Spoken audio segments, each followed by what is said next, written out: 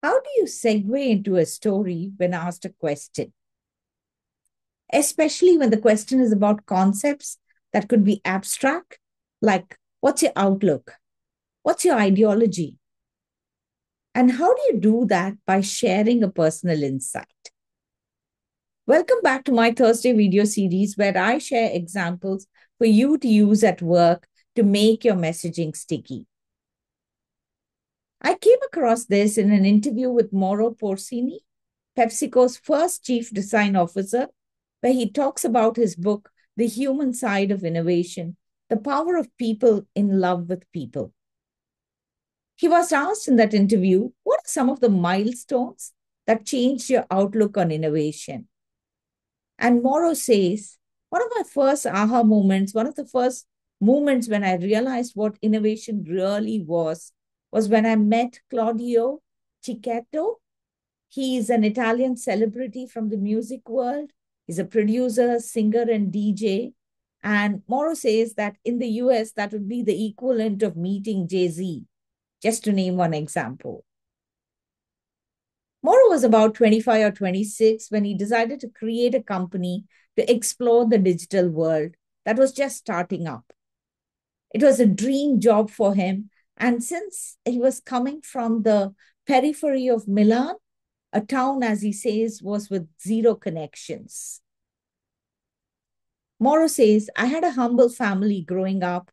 There were four of us, and my brother, my parents, and I used to sleep in one bedroom. And here we were creating this amazing company with these big celebrities in the city center of Milan. And I remember something that changed my life. Claudio Cicchetto would never, ever in his life use the word innovation.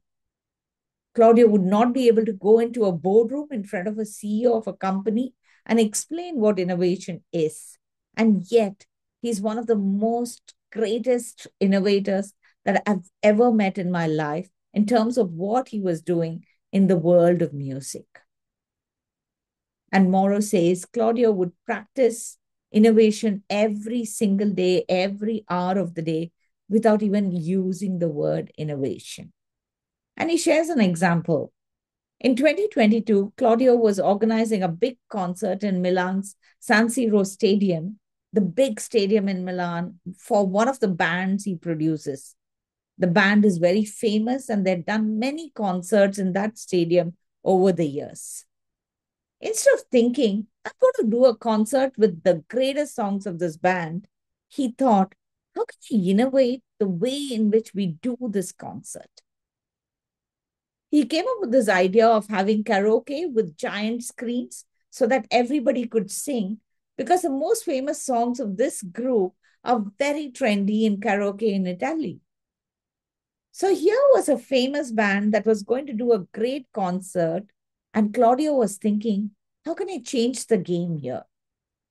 And Mauro says that he taught me to be an innovator without ever talking about innovation. And in his books, Mauro calls Claudio a mentor by osmosis, and says that many Italian celebrities today in the world of music were created by him. And when he says created, he means that he could see the potential in people that they could not even see in themselves. What a powerful example to anchor his outlook about innovation. Now, where at work would you use this example? Do write in the comments and let me know. I'd love to hear from you.